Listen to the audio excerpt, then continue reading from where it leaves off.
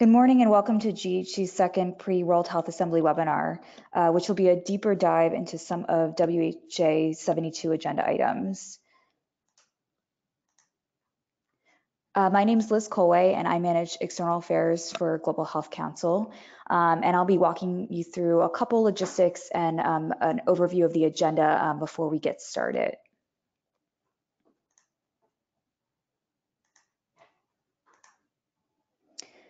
So I just want to remind you to please use the chat box to ask questions throughout the webinar.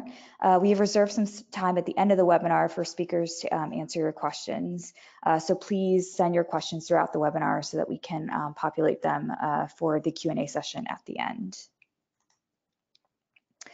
So we've dedicated time to speak about universal health coverage, the global action plan to achieve SDG 3, and to not overshadow the rest of the WHA agenda, we'll have a discussion on some other important items.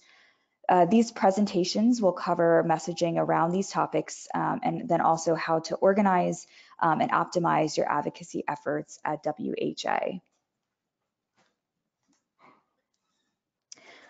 So just a little bit about Global Health Council, if you're not familiar with us. We are the leader membership organization supporting and connecting advocates, implementers, and stakeholders around global health priorities worldwide. We represent the collaborative voice of the community on key issues. We convene stakeholders around key priorities and actively engage with decision makers to influence global health policy. And you can learn more by visiting our website, www.globalhealth.org.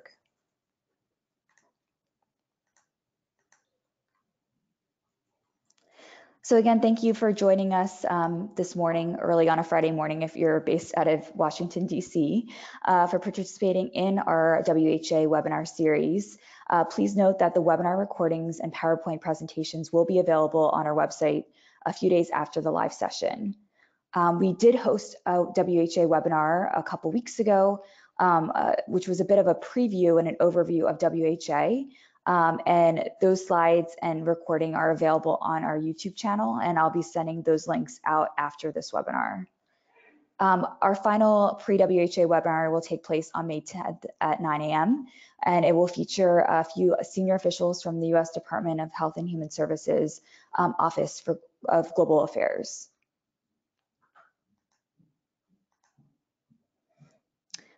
Again, just some basic information on WHA. The World Health Assembly will open on May 20th and will close the following Tuesday, May 28th. And official proceedings do take place in the Palais and with unofficial side events and meetings going on around those grounds. Again, you can access all important WHA documentation, including the agenda, which we're addressing today, on WHO's WHA 72 web portal. Along with the agenda, you'll find also documents to others supporting documents to other agenda items. And WHO does release a preliminary journal usually about a week or a few days before the start of the assembly, and that will include any changes to the agenda along with other technical briefings and official side events taking place. A little more on these official events. Technical briefings, again, will be published in the preliminary journal. The member state meetings have actually just been released last week, and a link to those side events can be found again. I will share this slide deck with you after the presentation. There's also non-state actor side events that take place during the week in the evening, and again, that list is also now public. I did want to bring up some of GHC side events, which I know we'll get into a little bit more during the presentation, but we will be hosting a few side events with some of our partners and members throughout the week, specifically on the Global Action Plan on UHC specifically.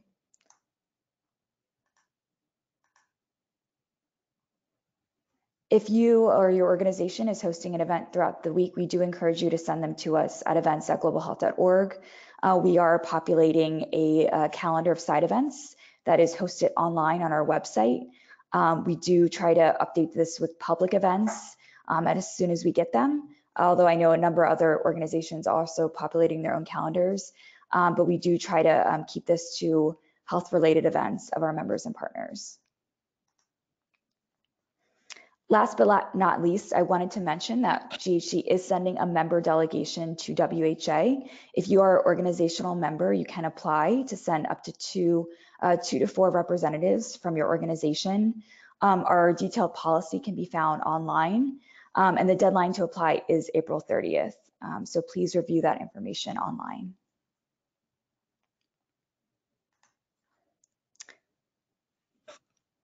And with that, I want to hand it over to our first speaker, who's going to be talking through universal health coverage on the WHA agenda, who is Eliana, who is the coordinator of the Civil Society Engagement Mechanism for UHC 2030. So over to you, Eliana. Thank you so much. Hi again, my name is Eliana Monteforte. I work for Management Sciences for Health, which right now is the Secretariat for the Civil Society Engagement Mechanism. And within the CSEM, I coordinate the mechanism. Next slide, please. Great. So before I go into all of the exciting activities that we've been doing in advocacy, I do want to make sure everybody's clear about what UHC 2030 is and how the civil society engagement mechanism fits in. I have about 10 minutes, so I may not be able to go through all of what's on these slides, but when you receive the slides, you'll see that we actually have some links at the very top where you can click and go to the websites and get more information than what's on the slides. So I encourage you to do that when you receive them. So about UHC 2030, so overall UHC 2030 is a multi-stakeholder platform that works to increase political commitment toward universal health coverage. It works with various different multi-stakeholders, and we can go into that a little bit later, but really it's a way for UHC 2030 to get countries to really commit to UHC and to make sure that they're providing funding and commitments and that they're being held accountable for those commitments afterwards. So they do various different activities under that mandate. They improve coordination of health system strengthening efforts, strengthening multi-stakeholder policy dialogues and coordination, again, facilitating accountability for progress towards health system strengthening in UHC. Building political momentum, as I said, is a really big part of their mandate. And then advocating for sufficient, appropriate, and well-coordinating resource allocation for health system strengthening. They do a lot more, so again, I encourage you to go on their website and see some of their individual technical working groups that focus on different technical areas that might be of interest to you. Next slide. So they do have a governing board that's called the Steering Committee, and it's made up of about 20 members. You can see that they're made up of 9 country seats, 3 multilateral organizations. The World Bank and the WHO hosts UHC 2030, so they each have 1 seat on the Steering Committee. There's a philanthropic organization and then 3 active civil society members and alternates, 3 extra alternates in case the active ones can't make it to the steering committee meetings. And those actually come from our civil society engagement mechanism. And then 1 seat for private sector.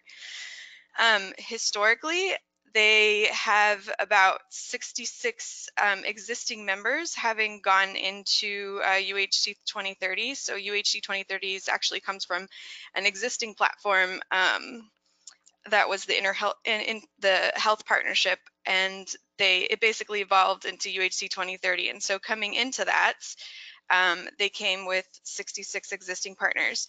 Now they have grown to about 130 partners, which include international organizations, foundations, CSOs, and private sector. And from those 130, there are about 80 countries now that have joined the UHC 2030 initiative. If you're interested in joining after you learn more about UHC 2030, you're welcome to click on the link that at the very bottom to join the Global Compact. It's quite a long process, but if you follow the instructions, you can easily go through it and become a member of UHC 2030. Next slide. Great. So about the civil society engagement mechanism, so you have the link to the website there. I highly encourage people who don't know about the CSEM to go on our website and learn more about it. And if you're a civil society organization and you're interested in joining, it's a very easy process. You can just click join, and it's a quick survey monkey that you submit, and then we would just review it, and we'll add you as a member. The civil society engagement mechanism, our main mandate is to raise civil society voices in this entire UHC 2030 movement. We're basically the civil society arm of UHC 2030. And so what we do is we ensure UHC policies are inclusive and equitable, and that no one is left behind. That's one of the main advocacy statements that you'll see a lot around the CSCM. As you know, civil society works closest with those most vulnerable, marginalized populations in different parts of the world. So really it's our responsibility to ensure that those populations aren't being left behind as UHC 2030 and in the entire UHC movement moves towards UHC. So that's one of our biggest mandates. There are various activities that we do to influence policy design and implementation, lobbying for participatory and inclusive policy development and implementation processes. We do a lot at the country level, especially in this year, and I'll talk about it more with strengthening citizen-led social accountability mechanisms. Promoting coordination between CSO platforms is important, and then knowledge creation at the national and global level. And our platform, our website is a really great platform to really kind of serve as a knowledge exchange platform for civil society to learn more about UHC and how they can participate in it at the country, regional, and global level. Next slide. So we also have a kind of governing board. It's called the advisory group. There are about 18 members, and they're mostly responsible for the design and implementation of a lot of the technical advocacy activities and representation that you'll see around the CSCM. If you want to learn more about what they do and who they are, please feel free to click on the 18 members link. And then aside from this advisory group, we also have a membership of, at this point, over 560 individuals from over 250 organizations from over 50 countries, probably more than that at this point. We grow every week. Again, if you want to join, there's our website. You can follow us on Twitter, and you can also just reach us at cscm@msh.org if you're interested in finding more information or have questions. Next slide. Great. So one of the main events that's coming up is the high-level meeting on universal health coverage, which is happening at the United Nations General Assembly on September 23rd. In the lead up to that, as many of you probably know, on April 29th, there's going to be a hearing for the high-level meeting on UHC where CSCM will be participating. In advance of the hearing, the CSCM felt it was really important that we have our own priority actions that we, as the civil society engagement mechanism, our members and just civil society even outside of CSCM can use to advocate for at the hearing, and then also in the lead up to the actual high-level meeting on UHC in September. So I do want to talk a little bit about where these 4 priority actions came from. Just so you know, we launched them a few weeks ago, and we have also been promoting them recently this week online through our newsletter website, and you'll probably see it on Twitter too if you start following us. But we worked with about 300 civil society organizations through face-to-face civil society consultations and also a survey to really get people's inputs from civil society on what they want to see as an outcome of the high-level meeting on UHC and what are some of those commitments that they really want to see coming out of the high-level meeting on UHC. And so based on all of that feedback that we received from civil society, we developed this civil society priority actions document. This is basically a summary of the 4 priority actions that we go into detail in the document. I don't have a whole lot of time to go into detail on these 4, but the first is increase in public health financing and financial protection. The second is leave no one behind, reach first those left behind as committed to in the SDGs.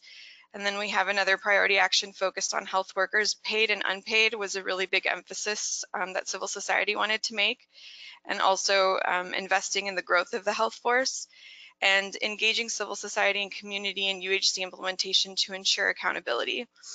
The main thing that I do want to highlight here is you will also see that UHC 2030 released its key asks for the high-level meeting on UHC.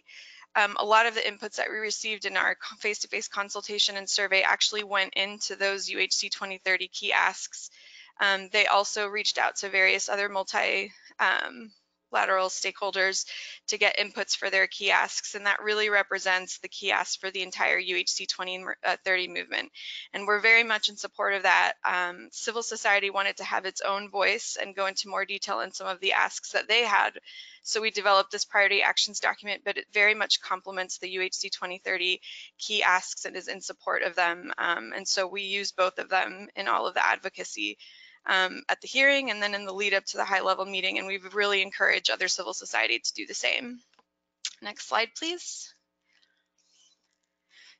So in addition to the work that we're going to be doing in the lead up to the high level meeting on UHC, as many of you know, there was a primary healthcare conference in Astana, and we were a part of that and actually put together a civil society statement for what we would like to see come out of the global primary healthcare conference, and also, you know, what we want our civil society to advocate for in all of the activities, the advocacy activities that are happening around the world revolving around PHC.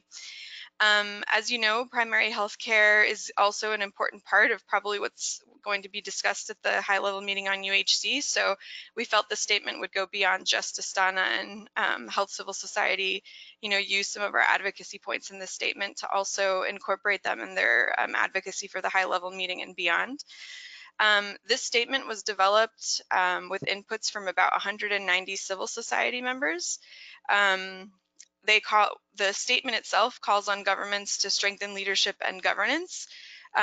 So mostly focused on developing and implementing costed strategies and plans for how they're going to achieve the primary healthcare goals, facilitating coordination among the different ministries of health related to education, health, nutrition, and water, setting quality of care safety standards is another one. Under improving financing, obviously increasing public financing for primary health care is a big one. Eliminating out-of-pocket payments is another one. And you will see some overlaps in some of these PHC advocacy calls to action with our high-level meeting priority actions document. Enhancing accountability is another big one. Improving the quality of data to measure the performance of primary health care.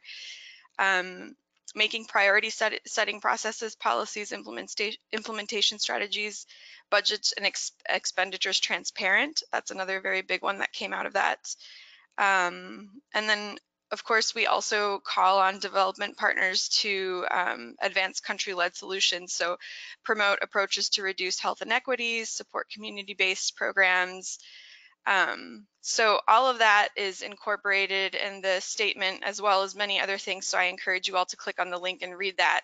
And at WHA, you're really going to see the CSCM advocate for what you're going to read in the priority actions document, as well as in the primary health coverage statement that we created. Next slide. I think that's it for the slides. Okay, and then the other, just I know I went slightly over, but the other request that I was given was to talk a little bit about what some of the upcoming events for UHC will be, and also what we're planning on doing at WHA. So I would say, aside from this hearing on the high-level meeting on UHC, which is a really important event for us, WHA is going to be the other big one. At WHA, we are right now working with Save the Children to organize an official event that's going to be focused on action and accountability on UHC, building political momentum toward the UN high-level meeting. This will be a really important meeting for us. One of our activities in the lead up to the high-level meeting is doing country level advocacy meetings in 14 countries where we're going to share the priority actions documents with different civil society in these 14 countries and have a meeting where they can engage in government. And the goals for that is really to get government, number one, to attend the high-level meeting. The second goal is to make sure that they're committing to UHC gaps that they're seeing at the country level, which is what they discuss in this meeting. And then the third is really for them to work with governments on holding them accountable afterwards for those commitments that they make. And so the experiences that are coming through that meeting will be presented in the Save the Children session that you'll see. I know UHC 2030 is also organizing a lot of sessions that right now are TBD, so they asked me not quite to share yet, but they're going to revolve around good governance and multi-sectorial actions for UHC. They're going to be doing some UHC coverage to deliver a global strategy on women, children's, and adolescents' health. And also action and accountability on UHC. They're going to be supporting our building momentums toward the UN high-level meeting. And then I'm pretty sure that they're going to also have probably a private sector event that they're going to be supporting as well, revolving around private sector and UHC. So with that, I will give the mic back to Liz. Thank you very much. Great, thank you so much, Eliana. And we are going to take some questions at the end of the presentation, but I do know that Lois Pace, our President and Executive Director, did have a quick question for you right now. Thanks for indulging me, Liz. I appreciate that. And Eliana, yes, we appreciate your presentation and reviewing the various ask and events. It's our understanding that there are also a number of resolutions on deck following the executive board meeting related to community health workforce, as well as primary health care and the high-level meeting. So would your, call to action for this group be to use these particular asks and principles that you presented in our conversations with governments with regards to those resolutions so that they can reflect these asks? Yeah, that's a really great question. Thank you so much for bringing it up. And that is really what we're aiming for in disseminating the priority actions for the high-level meeting, which you'll see that we do have a priority action focused on development of the workforce that we go into more detail in the document. So please read that. And then also that's really what the calls to action for the primary healthcare conference are too. We really wanted it to go beyond the conference and really want civil society to take these and, you know, these big WHA moments, use them to do their advocacy, and not just really internationally, but also doing it at the country and the regional level as well, and those that might come up, those events that might come up at those levels. Great, thanks very much for that response. I wanted to be sure people really connected the dots on that. Yeah, thanks. And with that, I think that I am next on deck. Appreciate again everyone for joining us this morning. This is Lois Pace with the Global Health Council. And I'll be talking about something that people might not have heard as much about or really have an understanding of, but will also be sort of in the background, if not in the forefront at the World Health Assembly this year. It's around this idea of a global action plan, and I'll provide some more background in the forthcoming slides. But essentially, this plan this initiative was sort of launched at the World Health Summit last October at the behest of a few member states or leaders of a few countries. And the intention was to encourage not just WHO, but the multiple agencies, international agencies that focus on global health, to truly come together and coordinate around a sort of common global health agenda. We recognize that through the SDG process, there was an attempt to sort of coalesce the various global health goals and have a greater appreciation for how sort of intertwined they truly are, and in turn really encourage stakeholders to work collaboratively to reach those. And so this initiative is, I think, an attempt to model that aspiration and to really implement that aspiration in an important way. As you can see from the slide in front of you, there's a list of the 12 global health and development agencies that are included in this GAP initiative, who have already begun and been working since October towards a part of this particular plan. And we will be able to receive some additional updates from the Secretariat for the GAP, the leads on some of those activities when we all come together in May. But there have been some additional updates throughout the year that we wanted to make sure people were aware of. So next slide, please.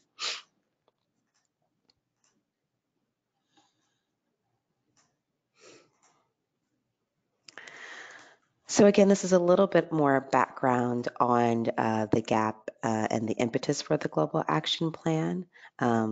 You'll see from the second bullet that it's really meant to amplify and enhance the work that we do collectively. In other words, we can be stronger together. And so instead of solely looking at, say, the Global Fund or Gavi or WHO as separate institutions who need to work alone towards their various health objectives, I think the question is what sort of framework or strategy can be pulled together to leverage their respective resources and technical capacity and other assets so that they can be that much more effective in their core work and also around, again, a joint global health goal. I do want to add that a civil society advisory group was stood up earlier this year in an effort to ensure those activities and conversations truly do incorporate the voices and input of civil society. And the next slide, I believe, will show sort of a bit more on the objectives of that group, as well as who's included in that group. It includes a number of members from around the world. It's fairly evenly split between genders and as well as the global north and south. Actually, I think that there are 5 members who represent countries in the global south. There are a range of issues that each of the members sort of covers or otherwise focuses on in his or her day-to-day. And so there was an effort to truly make this representative, at least recognizing that it's not yet a broad civil society network of sorts, but just as we've seen in other models, such as the Global Financing Facility and as well as UHC and the CSCM process, there is an opportunity to further expand this group as we continue to learn both what the gap is and understand civil society's role in engaging with that. I'll move forward from this slide, but just so everyone is aware, this information is available online on the CSCM website as well. And I should mention that the CSCM has been able to host and help stand up this civil society advisory group on behalf of the Global Action Plan and the Secretariat. So grateful for their support there.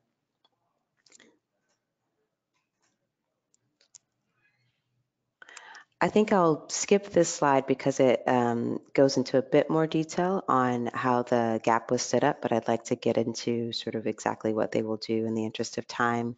So this is a framework that you would find online on the website for the Global Action Plan.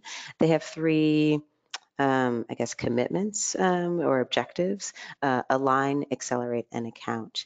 And as you can see, they are emphasizing this effort to coordinate their various activities, but not just for the sake of coming together, for the sake of truly accelerating their work and finding innovative ways to achieve their objectives. And I would argue broadly this goal of UHC, in addition to, again, the health-related SDGs. And they want to very much ensure that there is an accountability framework beside this. And so not solely a commitment, but an outline of metrics and objectives that arguably we as civil society could also play a role in monitoring once this framework or plan is implemented. With that, I want to get into the timing. I will review this slide as well. Excuse me, to explain that the way that their work is organized is in these 7 accelerators, they call them, and so there's some cross-cutting efforts that the 12 agencies have identified as key areas where they can really sort of test or fulfill these objectives. And you'll see that they range from, financing to service delivery to R&D and innovation. And so there's an attempt to sort of touch upon the various aspects of their respective work, and again, kind of look into in each of these particular silos or accelerators to really understand how they can best align, accelerate, and account.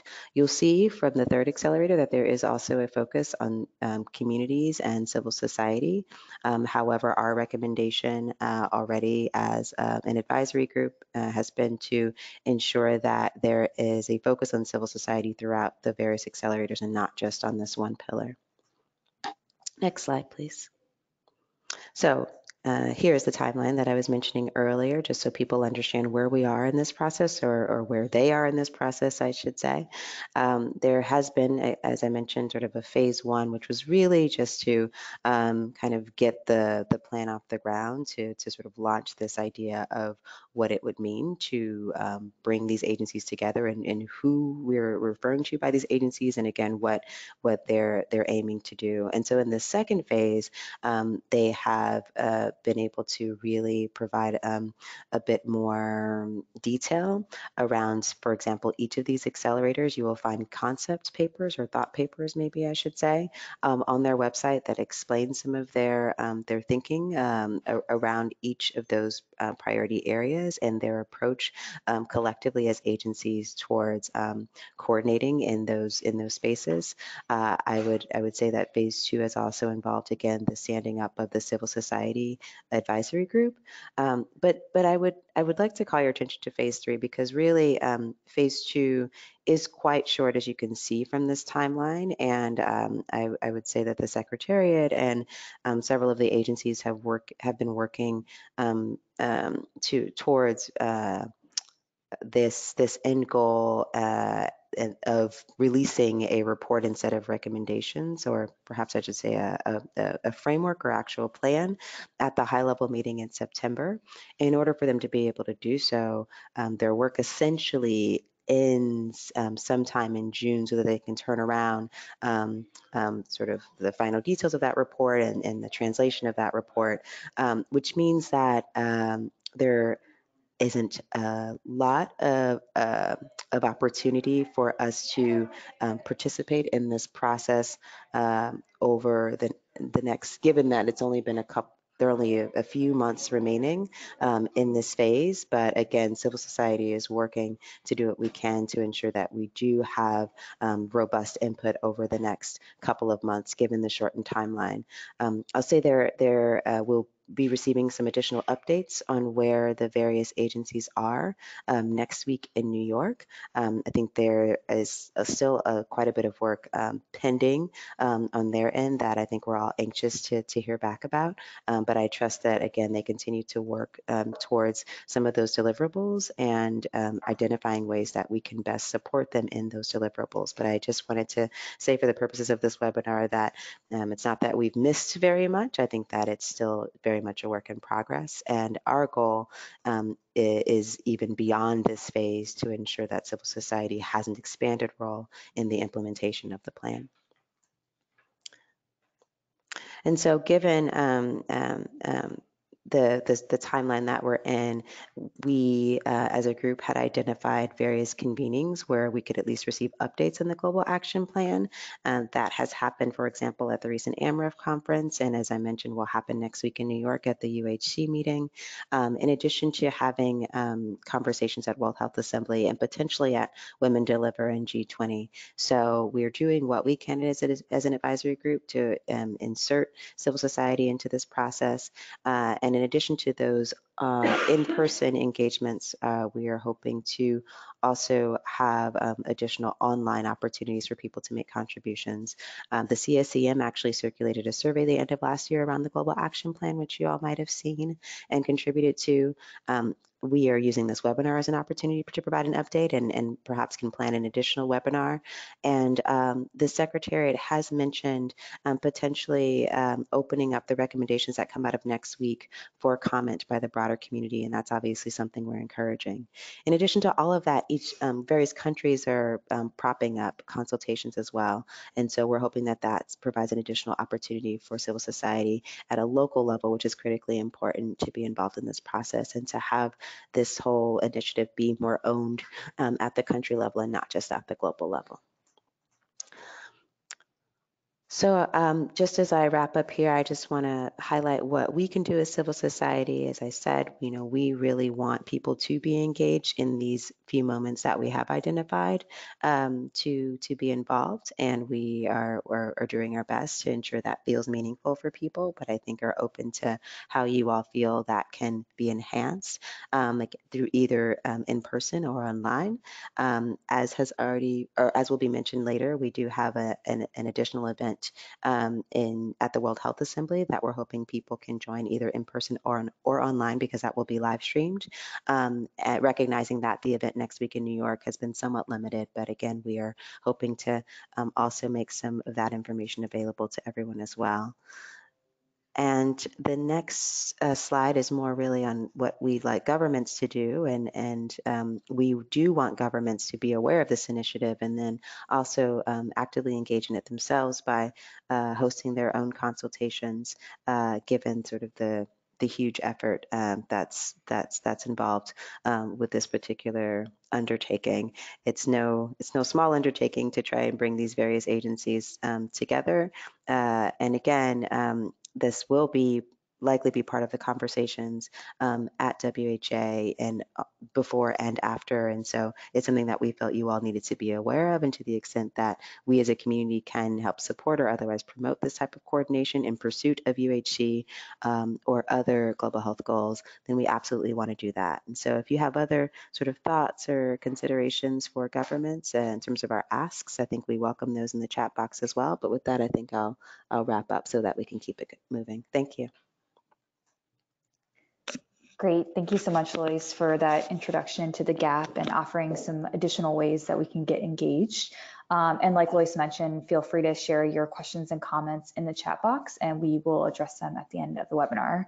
But now I'm going to move to Jamie Bainishi, who's the director of the Global Health Technologies Coalition and also serves as the co-chair of the GHC Multilateral Roundtable, who's going to really address what's beyond UHC on the agenda. So over to you, Jamie. Great. Thanks, and thanks everyone for taking the time to chat today. So looking specifically at WHA 72, we're coming up just less than a month away. Again, UHC is probably the number one thing, the hottest topic that may be discussed and getting a lot of momentum this year, but we thought it would be important to also take a few minutes and just look at sort of what else is going on at WHA, what else is on the agenda. Next slide. Before I dive into the actual agenda, I think it's important for all of us to take a step back and realize this is going to be a pretty big year and busy time, this WHA, for WHO staff. Dr. Tedros announced earlier this year a massive reorganization of the organization.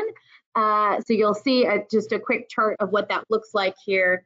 And as we have been trying to track and understand kind of where are the moving pieces, how are teams changing, there's still a little bit of uncertainty there, and this is a very much a work in progress. So just think it's important to take a step back and keep this in mind as you go into WHA, that there's a lot of transitions happening. It's particularly chaotic, and it makes it perhaps a little bit more challenging as well as we set bilateral meetings and have other engagements with WHO staff.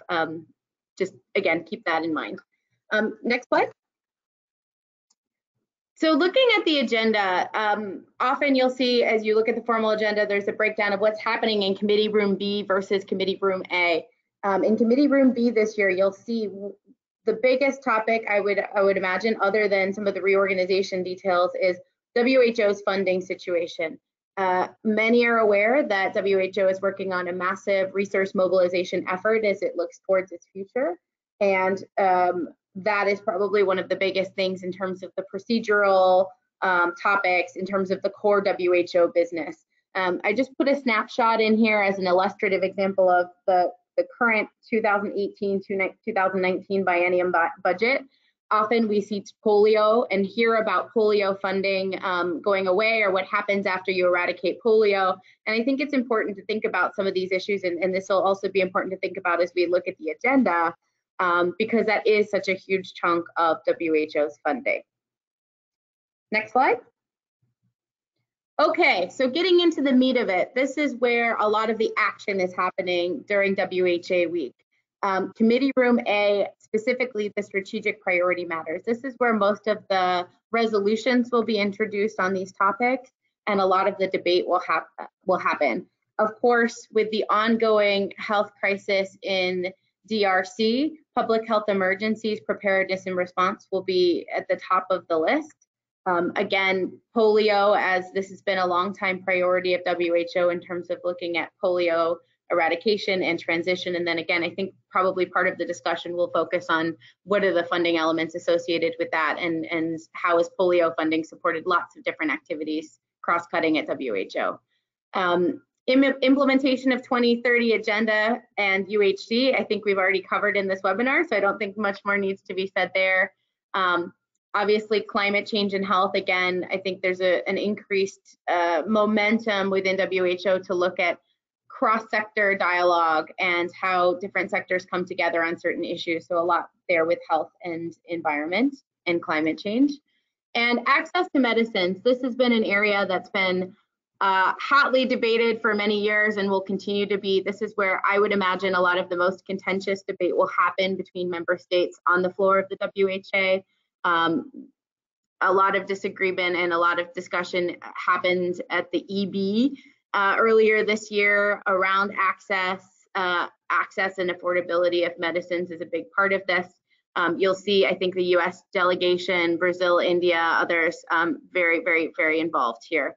Again, I'm gonna, for the sake of time, not get into too much detail, but just highlighting that this may be an area that takes up a lot of time on the agenda. And I think, as Liz pointed out, it's really important to look at the agenda day to day, because some of these items move faster, some of these items move slower. Sometimes the agenda goes long and people stay later in the evening to finish an agenda item, or the member states do. So just to keep that in mind, that some of these things, depending on how heated the discussions are, how much back and forth there is, how much engagement by member states, tends to sort of adjust what the agenda on a day-to-day basis looks like. And then, of course, it's really important to note that there's also the follow-up to the high-level meetings from the last few UN General Assembly. So specifically, what are WHO and member state commitments related to AMR, NCDs, and TB, and how do member states leverage this particular WHA to advance commitments on those topics? Next slide. I think it's important to also call out that there's other technical matters on the agenda. So again, the last slide was focused on the strategic priority matters, again, where a lot of the resolutions are being introduced, but other technical matters will also be discussed that are priority to member states. Certainly, there's a global interest in influenza. From an R&D community, there's a lot of interest in, is there a universal flu vaccine? It's something we talk about in the United States, but it's truly a global issue. Again, falsified medical products, human resources for health, promoting health for refugees and migrants, patient safety, smallpox eradication, internal classification of diseases, global strategy for women's, children's, and adolescents' health, emergency and trauma care, and then public health implications of the implementation of the Nagoya Protocol. This is something we're watching with interest because it focuses on sharing of biological samples and what are country agreements going to look like when you're thinking about sharing flu strains, or, you know, as we think about the ongoing Ebola crisis, infectious disease samples, how does that transfer across borders? How are those samples shared? Next slide. Again, moving very, very quickly through the agenda here. So how do we as advocates engage on these issues? We know the member states will be introducing resolutions. They'll be making their statements. We as civil society, if you're accredited to participate in WHA, have the opportunity to weigh in as well. So a recommendation as an organization, GHC, that participates as part of the Global Health Council's delegation, be sure to carefully review the agenda. Again, I just gave you the summary, the highlights there. Identify the topics that are most relevant to your organization and draft preliminary statements. I'll say as a global health R&D focused organization, we care a lot about a lot of the issues on this agenda, but we also realize it's probably not appropriate to talk about every single one of them or make a statement on every single one of them. So, I would encourage all groups on the call who are participating in WHA to think about what are the core, 2 or 3 or maximum maybe 4 areas that are going to be most relevant and most salient to what you're working on. Collaboration is also really important. So looking for common ground with other organizations in advance of WHA, and I've got an arrow there pointing down to the staff of the Global Health Council. We found that coordination and collaboration with GHC is key. It's really helpful to have them taking all of the input from all of the different interests and stakeholders going into WHA and as part of their delegation, where we can see, okay, a lot of folks care about women's and children's issues. A lot of folks care about health preparedness. How do we make sure that we can come together as a community and have one concise statement or a couple of concise statements that touch on all the issues we care about, but that we're coming together truly as a global health civil society community. So can't stress enough the important role that GHC plays in all of this. And again, I mentioned it before and Liz mentioned it, but track that agenda closely. There's nothing more stressful than being in some other part of Geneva and then figuring out that your item is coming up on the agenda and you're not anywhere near the Palais or in the right part of the Palais, which is a big campus. So do, whether it's following on the live stream, which they do, or just looking for updates of what's happening every morning, be sure to track that agenda closely to ensure that you don't miss the agenda items that are most relevant to you. And then social media, I think WHA is a really, really big week to share your thought leadership, to care the issues you care about. There's a lot of momentum, there's a lot of energy, and you have a lot of focus of the global health community, the truly global health community during this week. So be sure to share, any statements, any activities on social media, and, encourage partners and other organizations to retweet. And I'm sure, again, Danielle and the GHC team will say a little bit more about this as they finalize the preparations and coordinating everyone going into WHA. Next slide. I think it's also important to think about how can WHA week be leveraged to advance advocacy goals. So it's an incredibly busy week. Everyone is scrambling. Folks are running all over town. Wear comfortable shoes. I don't think that can be said enough times either. As people are running back and forth between hotels and meeting spaces, internal and external to the Palais. But I will also say that as we, as advocates going into WHA, have better access to a lot of government officials than we would ever have here in Washington or in other places. And so this is a really, again, busy, sometimes scheduling is tough, but probably one of the best opportunities of the year to engage in bilateral meetings with relevant stakeholders. You'll see that I have a picture here on the right. That is the Serpentine, basically a cafe and lounge space in the Palais. This is the place to be. This is often where a lot of the meetings, a lot of the negotiations, a lot of the behind the scenes work outside of the committee rooms happens. And so this is where you want to be. If you haven't been to WHA before, you will be spending a lot of time in this area. And then, again, it's beyond the government officials and stakeholders who are going to be there. This is a great chance as well to connect with counterpart advocates from other countries.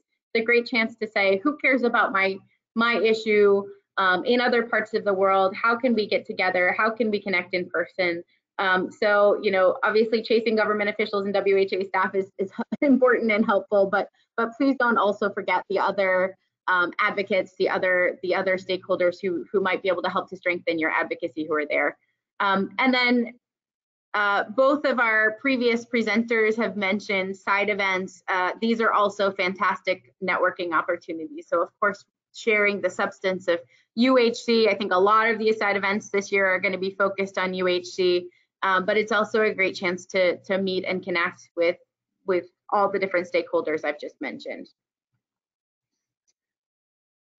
So I think I'll stop there in the interest of time. Can always circle back on specific agenda items if there's any questions, but I want to make sure Danielle has enough time to get into the nitty-gritty of statements and what's coming up.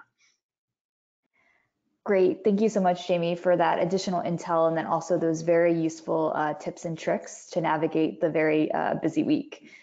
So like you just mentioned, I'm going to hand the mic now over to Danielle Heiberg, who manages GHC's advocacy efforts, and she'll be going into a little bit more detail on submitting statements to be read on the ground of WHA.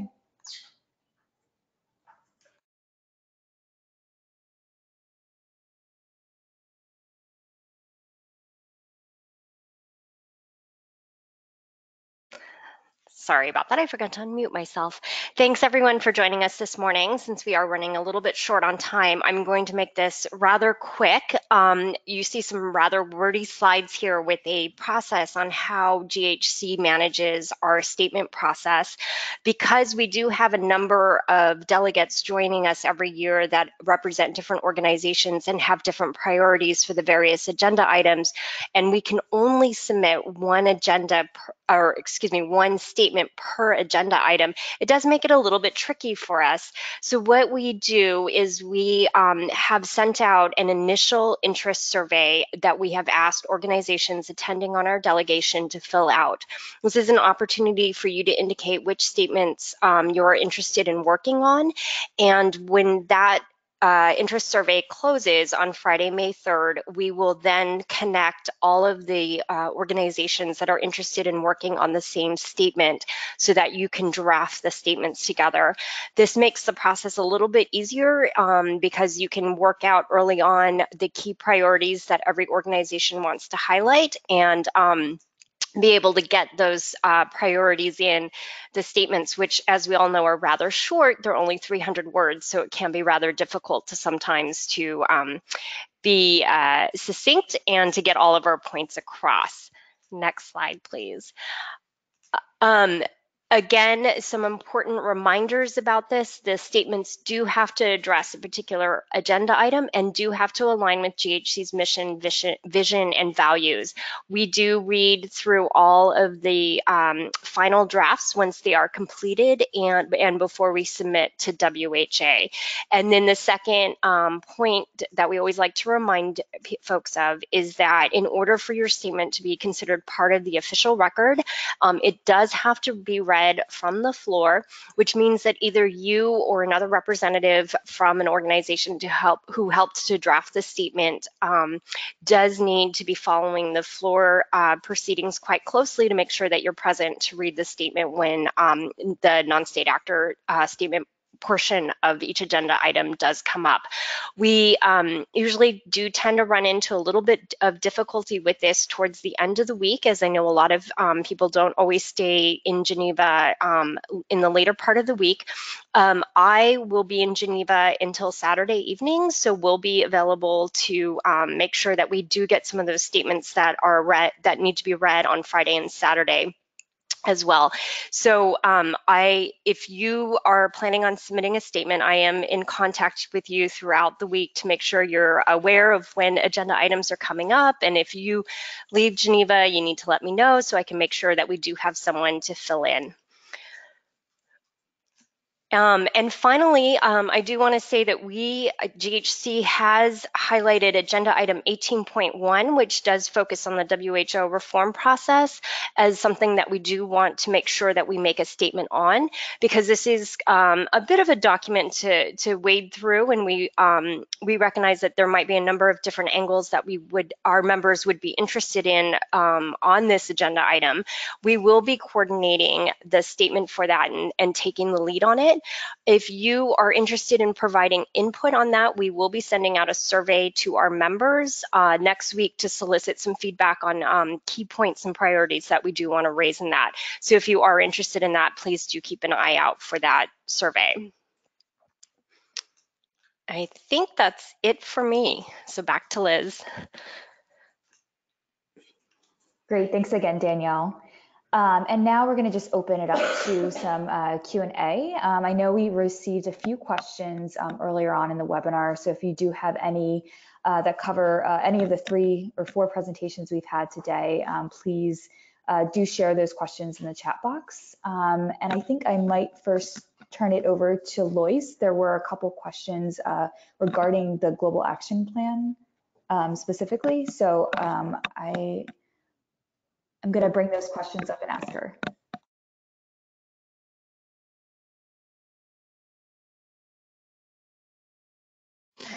So I don't know if there are some additional questions, but I appreciated the ones that we did receive. You all should have received responses to those real time in the chat box when I went ahead and shared with the full group around mental health being a part of the GAP. And my response was that the accelerators are not broken down by disease, but rather these other core areas that I mentioned, and that's done purposely so that the work can be seen as more cross-cutting.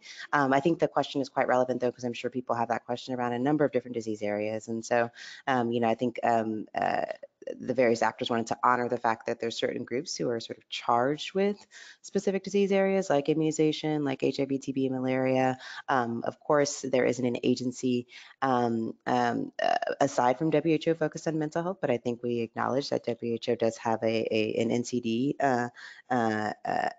a cluster and other activities that incorporate that work. And so I think that the disease work and the specifics around that stays sort of separate and with the various agencies, but the way you can see them coming together is around those areas like service delivery or primary care, financing, and research and the like. The other questions were a bit more specific that I did see. There was a repeat question that we had gotten last time around the engagement of individuals, and I'll reiterate that I think from GHC's perspective, we welcome advocates as part of our network and people who want to stay abreast of things through our online platforms. And so that's something that I think people find valuable. You'll receive a lot of updates through that. And in addition, I think being ready for or keeping an ear open for in-country opportunities. Again, it's something that we are promoting or encouraging at the global level. Countries do in terms of consultations and civil society engagement. We recognize that that's not always as prevalent or transparent as we'd like, but it's something that we will continue to push globally. I think it's something that people who work in different countries can be pushing on their end as well in order to engage. Hopefully that's helpful. Great, thanks so much, Lois. And I know we are at time. We did receive a couple more logistical questions on some documents that will be released on the WHO's WHA 72 portal. So they do upload documents on a regular basis. So I don't know when all of them will be uploaded, but certainly before the start of the assembly. And I would just kind of check on a regular basis to see if there are documents uploaded there. We also did receive a question about if there are holidays. I know last year during WHA there was a holiday and a lot of the businesses were closed. That holiday was actually tied to a religious calendar. To my knowledge, that holiday is now after WHA this year, so there shouldn't be any closures during WHA, hopefully. But yeah, that was just, I wanted to clear that up. And then as far as the survey that we'll be sending out to members on our WHA statement on WHO reform, we will be sending that around next week to our members. So please stay tuned for that. And it'll be sent to all of our members' contacts. So with that, I'm going to go ahead and close out the webinar, and thank you again to all of our presenters today for sharing again their intel and tips and tricks to navigate WHA, and also thank you to our participants for submitting your questions and comments. And if you do continue to have questions, please do email them to events@globalhealth.org. A reminder that our next pre-WHA webinar and our final webinar will take place on May 10th at 9 a.m., so 2 weeks from now. And so thank you again and enjoy the rest of your Friday.